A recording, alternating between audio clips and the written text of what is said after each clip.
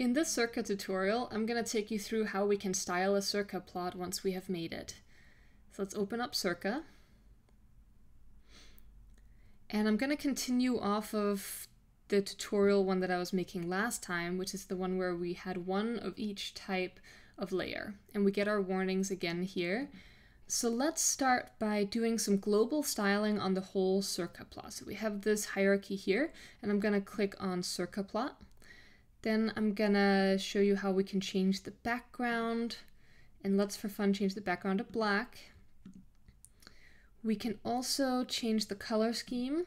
I like dark rainbow when I put it on a black background, it looks really good, but we could also go in here and actually change individual colors. So if I wanted to highlight chromosome 9, for instance, I could make this one a different color, like let's make it white. And so that's going to show up right there. All right, so notice that this colors all of the labels, but it also affects all of our other layers here. So we have our rectangle, scatter plot, line plot, area chart, text, and the connections in the middle. All right, so now that we have this, let's talk about how we can color individual tracks. If I wanted to change the background color here, let's say to white, then it'll look like this, but I probably just want to keep the background colors matching for now, but know that you can change any of them that you want to. We can also change the height of the track. So let's make the labels on the outside take up 15% of the plot instead of just 10%. So now they're a little bigger. We can also go and modify the labels themselves. So this is what's actually plotted in the layer. We can change the colors here. So if we wanted all of the labels to be pink, then we could make that happen, but I'm gonna stick to rainbow because that's kind of the point, is to make them look pretty.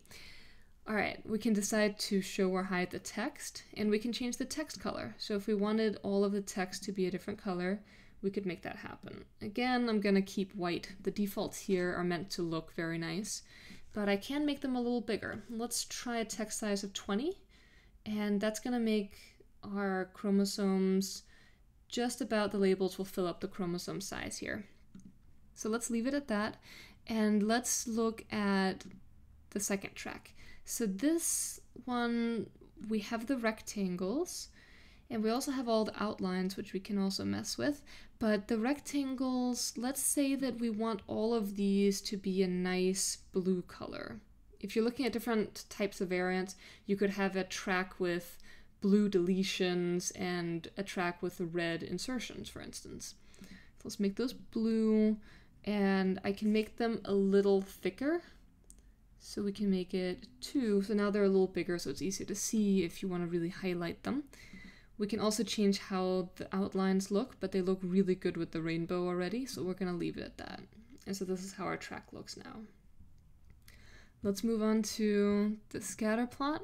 Here we can change the dot size. So if we wanted to make the dots a little smaller, we can do that. If we want to make them a little bigger, we can do that too. We can also change the color here. So let's make them pink. This is not necessarily going to be a very pretty plot. You can also at any time change the size or the color or anything back to its default. And so if I click on the buttons here, I can reset them whenever I want. But I'll make this a nice pink color. So that's that layer. All right, so for the lines, we can also do similar things, change the lines, change what they look like. We can do yellow for those. So now that we have the lines, I also want to show you how we can actually add an x-axis here if we wanted to. So we can add a horizontal line, and once we add that, it is going to show up anywhere that we want it to. I'll make it white so it's really visible for us. And so you can see there's a white line here down at the bottom. And the line is automatically going to be set at 0, but you can set it to anything you want, and that can depend on the line chart that you're making, or a scatter plot or an area chart, anything that has a y value. We can look at the track and look at what the y scale is. And so this gets added to the track. So if you're plotting multiple things, you can actually plot lines, area charts, scatter plots, several of them within a single track, but the scale of the y-axis is going to be the same no matter what. And so this one, we have it starting at 1,000 because that's the minimum for our data. And I'm gonna set the maximum to 10,000 just to round it out a little bit.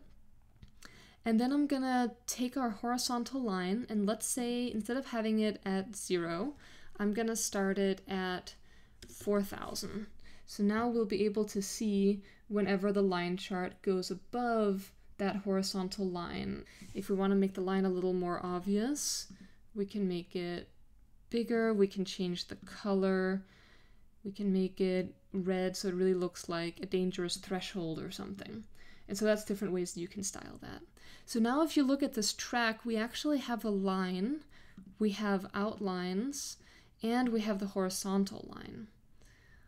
And you can also add other things. You can actually add a scatter plot on top of the line chart if you wanted to. Looking at the area chart, we can do similar things. We could also add a horizontal line here if we wanted to. That's pretty good. That's just at 0. We can make it white, like that. And again, we can set it to anything we want. The area chart can also be colored in any way.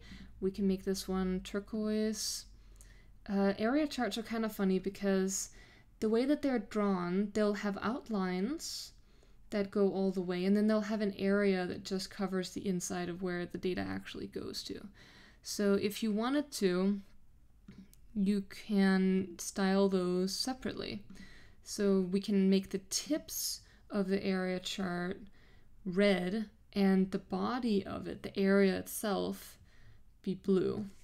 And so that's what this looks like. And that can give you some pretty cool effects. So moving on to the text layer, we can in here, of course, change the text size. If I want to make it super tiny, I can do that.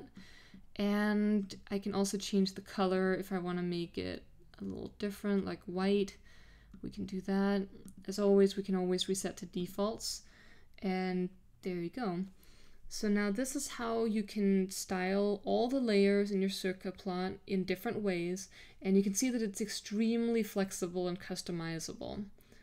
So that is how you style every element of a circos plot in Circa. Whether you want to change the look of the plot to make it prettier, or actually use the colors to convey information, all the power is in your hands.